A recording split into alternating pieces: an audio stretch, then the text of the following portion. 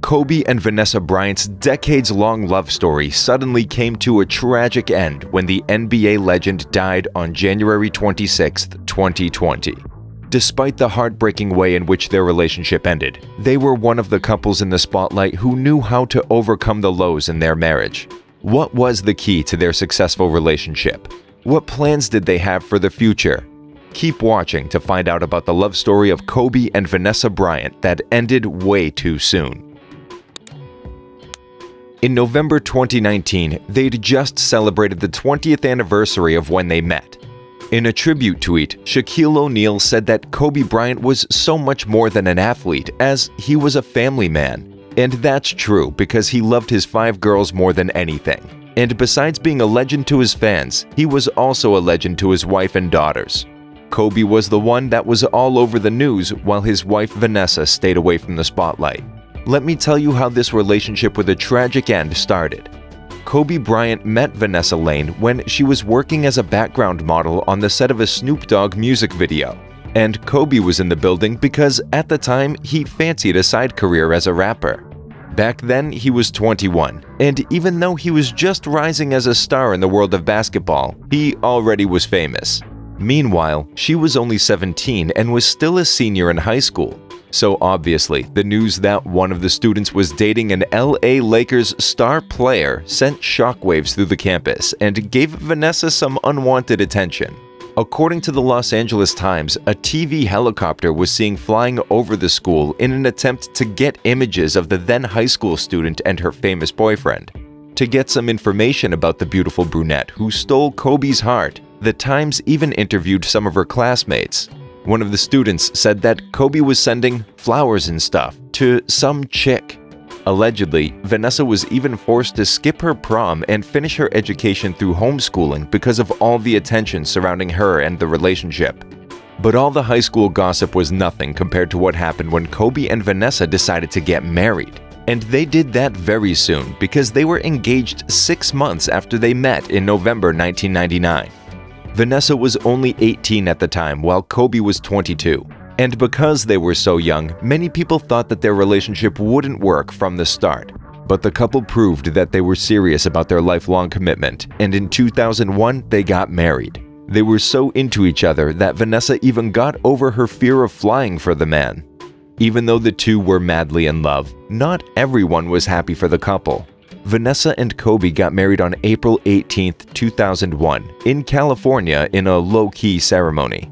They chose not to sign a prenup because, according to her cousin, Kobe loved Vanessa too much to sign one.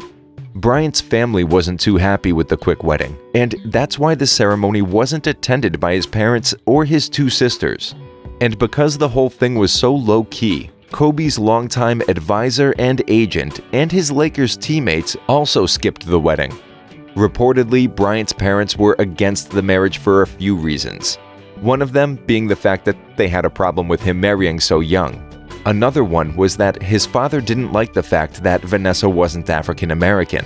Because of this disagreement, the family was estranged for over 2 years, and only the birth of the couple's first daughter, Natalia Diamante, in January 2003 brought them back together. Natalia turned 17 just days before her father's death and took after his athleticism, but with a skillful preference for volleyball.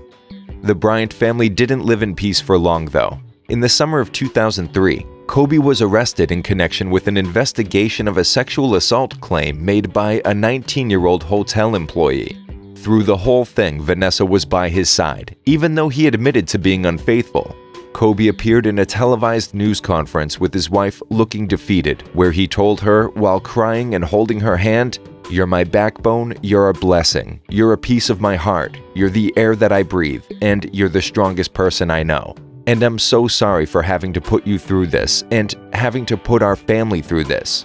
He also publicly admitted that he was sitting there furious and disgusted at himself for making the mistake of adultery. In 2004, the charges were dropped when the victim refused to testify. The scandal affected Vanessa's life big time. In the Showtime documentary Kobe Bryant's Muse, Kobe revealed that Vanessa had been pregnant but suffered a miscarriage in early 2005. He blamed himself for the loss, saying that Vanessa was going through too much stress connected to the assault allegations. He said that they should be building a family, and because of his mistake and the tough year they had, they lost a baby. But in May 2006, the Bryants were blessed with their second daughter, Gianna. Unfortunately, that blessing, who shared her father's love for basketball, was taken way too soon at just 13 years old together with her dad. Another low point in their marriage, when it seemed that it was all over, came in December 2011 when Vanessa Bryant filed for divorce. She was supposed to get half of her husband's fortune, and the couple requested joint custody of their daughters. Fate decided that it wasn't time for them to separate though, because in 2013 they called off the divorce proceedings and decided to stay together. On her Instagram, Vanessa wrote that they were looking forward to their future together. In December 2016, the couple had their third daughter, Bianca Bella, and in June 2019, they welcomed their fourth daughter, Capri Kobe. The thing is that in March 2019, Kobe said in an interview that he was in for another child, and he was sure that Vanessa would like a boy, so he could be mama's boy forever. Kobe definitely admired his wife as a mom, because on Mother's Day he shared a beautiful message for her.